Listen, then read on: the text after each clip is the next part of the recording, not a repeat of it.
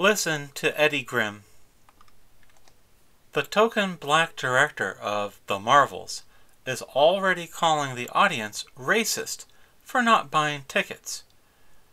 There are producers of movies named Kathleen Kennedy and Kevin Feige. They are responsible for some of the worst writing in Marvel and Star Wars movies on their streaming services.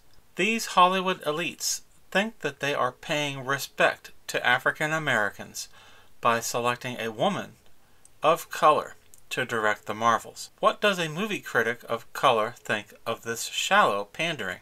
There's a very high chance that if you're watching this video, you have not watched The Marvels. The new movie featuring Brie Larson as Captain Marvel is not impressive, and for those of you who think that people are just hating because it's all women, I guarantee you that is not the case. This is a terribly written movie.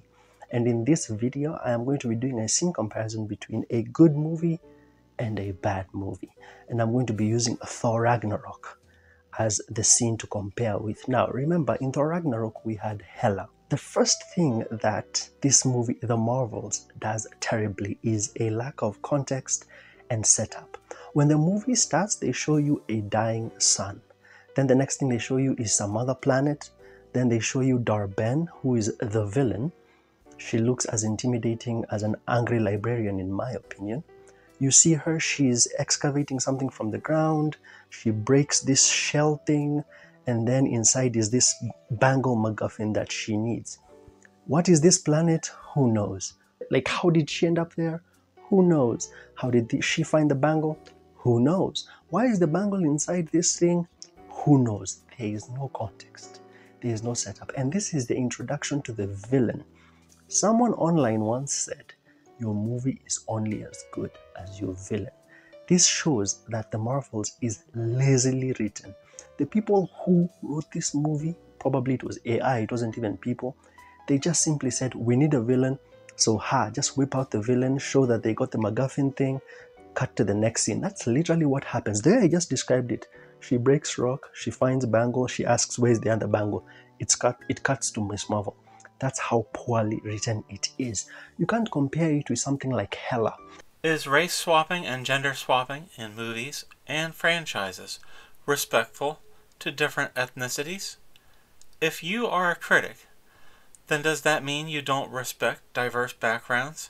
I can tell you this reviewer, Edygrim, is an educated man who knows volumes about the art of storytelling and how to put a movie together. Movies that are put together badly will bomb.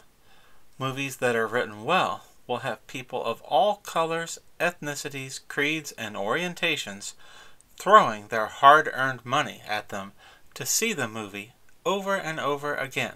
I saw the original Thor 4 times at the movie theater, dragging friends and family to see it because I was awed that finally we had writers who got the comic book characters, the setting of Asgard, and the relationship between Odin, Thor, and Loki. Someone made a movie for me, and I spent money on it to see it at the theater.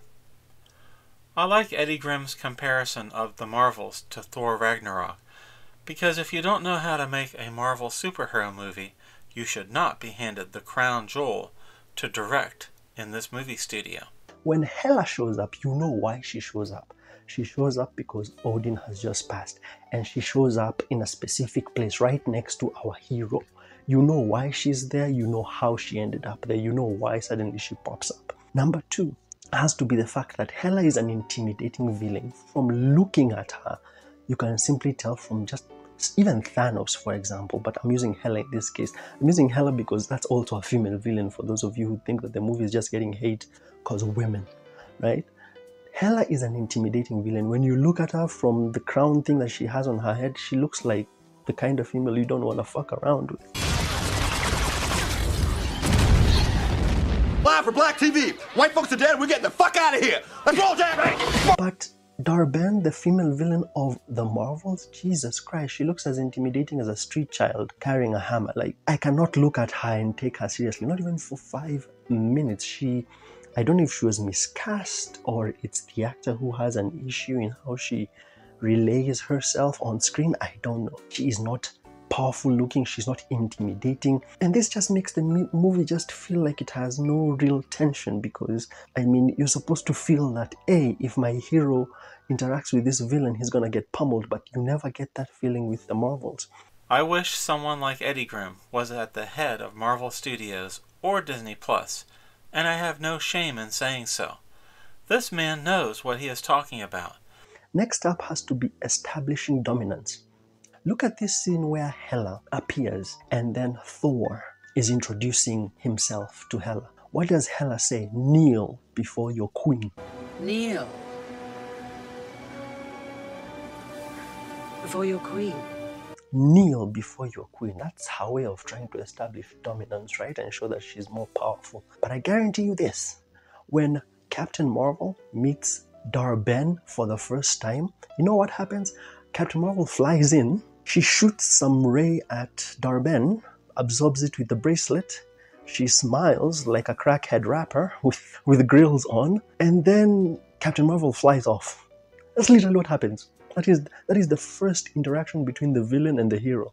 And the phony multiculturalists running Disney Marvel and all of their fake virtue signaling is revealed for what it truly is, a lie. Thank you.